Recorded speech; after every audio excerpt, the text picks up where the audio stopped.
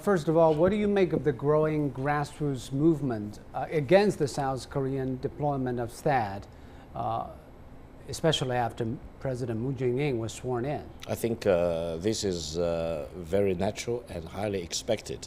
I think there will be very few people in South Korea who want to risk the safety and the security of their own nation and their own country by the deployment of the THAAD missile system on their own soil, mainly because the deployment of THAAD in South Korea may turn South Korea itself into a bigger target, and in any case of war or missile attacks back and forth, definitely not only the region where the THAAD system will be deployed, but South Korea as a whole may become a target, both tactical as well as strategic target. Therefore, I think it's highly, highly natural for the Korean people in South Korea to oppose this.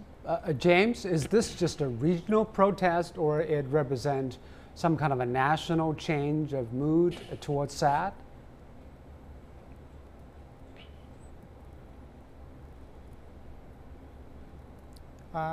I'm not so sure that there's a real big change or shift in public opinion about THAAD.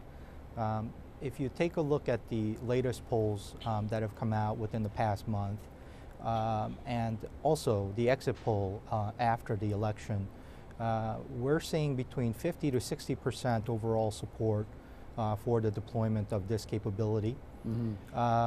Where there is some disagreement, it is with the local people of Seongju who thought that, or who feel very much that the government did not engage in enough dialogue and debate about this particular issue before moving ahead with the decision. But again, this is a relatively small country we're talking about that is highly populated. It's going to be difficult no matter where you choose to locate or place this capability. People will have their opinions, and it just happens to be that Korea is a democracy where this kind of debate is free to happen on a day-to-day basis. On the latest development of this, James, why wasn't President Moon Jae-in informed about the latest delivery of the launchers? Is there any miscommunication between South Koreans and Americans? What happened?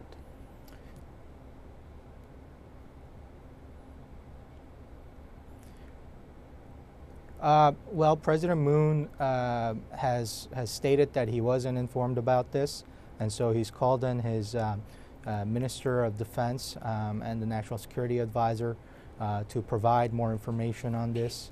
But the U.S. position on this has been always that there's been complete transparency with the South Korean government about this. Now, there's some debate within South Korea about the process and the procedure and the steps taken by the previous administration and their interim government as they moved ahead with this decision. Again, the 4 extra launchers, the delivery of those launchers doesn't necessarily mean deployment. So there's some disagreements about exactly what kind of conversation actually occurred between Blue House and the Ministry of Defense about this matter. We'll see in the coming days after the investigation about exactly where the information was lost, or who miscommunicated, and who made the errors here.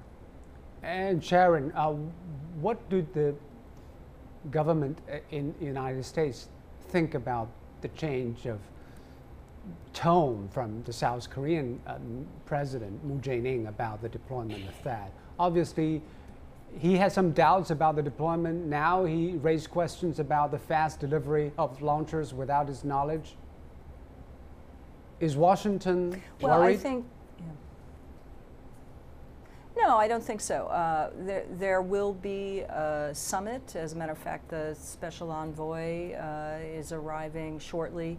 I don't. There's no real concern right now. These decisions, this is not a secret program. This is, these decisions to deploy the system were made quite a while ago. It is totally understandable for President Moon to be wanting to go slow, right? He didn't, you know, Park Geun-hye was impeached.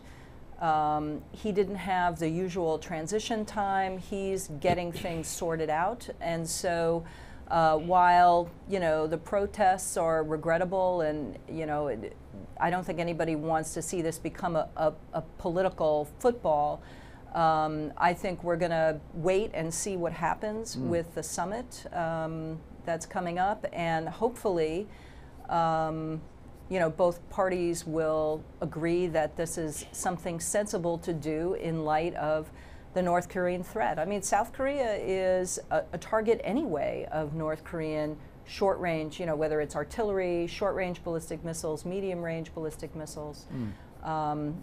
I do not believe that the deployment of this system makes them a bigger target. But Victor, do you think President Moon will probably use the protests, increasing levels of protests at Seongju, as a political reason to raise doubts about the deployment, or at least postpone the deployment? No, first of all, there is no denying that tensions on the Korean Peninsula are very high and the situation is very dangerous.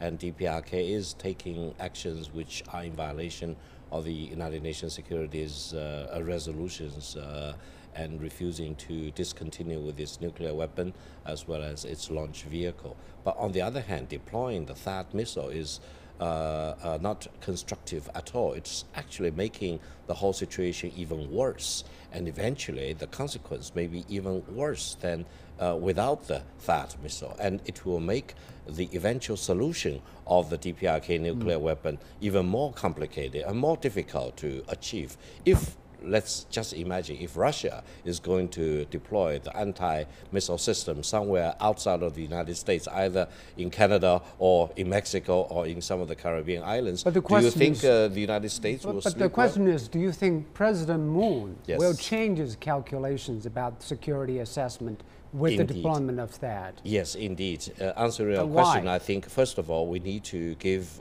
President Moon more time because he's new in his position as the president. He needs to get all the briefings. He needs to get all the reports about the ins and outs of this THAAD system. Secondly, I think President Moon needs to make a strategic decision as to what exactly is the end game on the Korean Peninsula involving the DPRK threat in the nuclear weapon as well as in the launch vehicle threats, and what is the better way to deal with this threat. And I hope President Moon will realize that going through diplomatic channels, increasing dialogue, including with DPRK, probably will be a better strategy rather than piling up more and more weapons.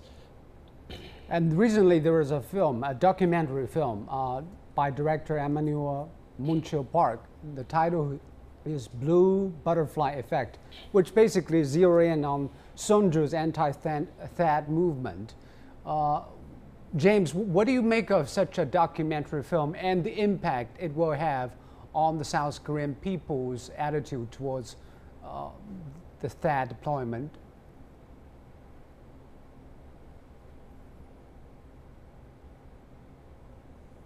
So if you take a look at the public opinion trends on the THAAD deployment, after the fourth nuclear test and the fifth nuclear test, the support for the deployment of this system was at about 75%, according to the Asan Institute for Policy Studies' own polling.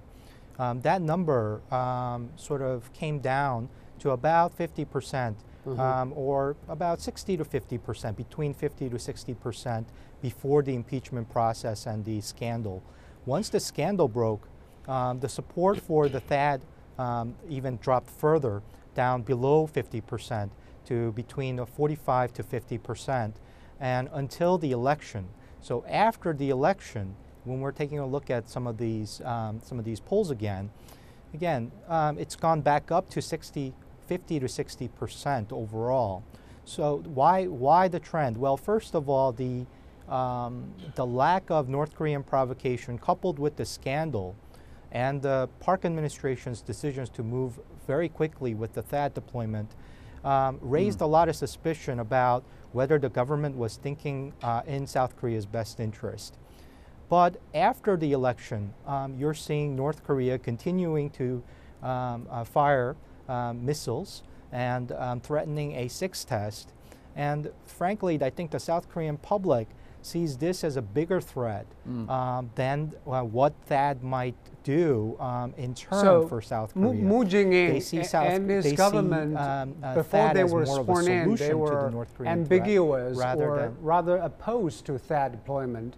After they were sworn into office, do they have second thoughts about their stance on THAAD deployment, considering the increasing frequencies of North Korea's missile tests?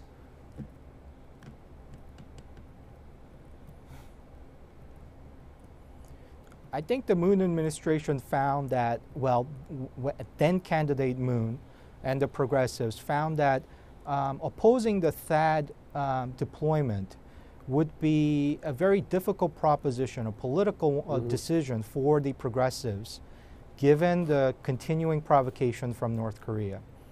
And so they've taken a different approach after the election. What they've said is that they support the Trump administration's policy of coupling pressure with the possibility of engagement. But with North Korea continuing to move in a very steady manner and continuing to develop their delivery capability with the stated intent and the desire to have a long-range delivery capability, has made this position very, very difficult for the Moon administrations to continue. And even maybe perhaps unwillingly taking on the Trump administration's position that they would like to have more pressure on North Korea, and Sharon, then if they're willing, then possibly engage. Bigger picture. So that's I think this is how this isn't a change of a position. President Moon weighed its relations with both the United States and China. China says it will not tolerate South Korea deploying THAAD. If it does not back down, China will continue its economic pressure. On the other hand, President Moon wants to have a closer relation with China, but also enjoying its security alliance with the United States. How will President Moon balance the relationship with these countries? Well, that's a very good question. We don't know. I think, President Moon is more left-leaning, certainly, than Park Geun-hye was. The real question is, could South Korea ever rely on security assurances from China? China doesn't like these American ballistic missile defense systems, right? For a variety of reasons, whether you agree with that or not, right? But it's concerned about U.S. influence in the region. It's concerned about the possibility of the radars in these systems having an effect on China's strategic deterrent, right? I mean, we can argue the technical details and say, when the radars are in engagement mode, that they're not looking at China, obviously. But those modes can be changed for those radars. Of course, it wouldn't be performing the function that you want it to perform in that case. But what would China say if South Korea, which at one point thought about deploying its own missile defense system, how would China feel about that? Yeah, right. This is a balancing act that the new Korean president is going to have to manage. Unfortunately, when you look at President Trump, it's really not clear. His own policy towards the region and towards the North Korean threat is entirely unclear. So that is going to be even some more uncertainty. Complicated and very challenging. Thank you very much. We're running out of time. Thank you, Sharon, James, and Victor. Thank you.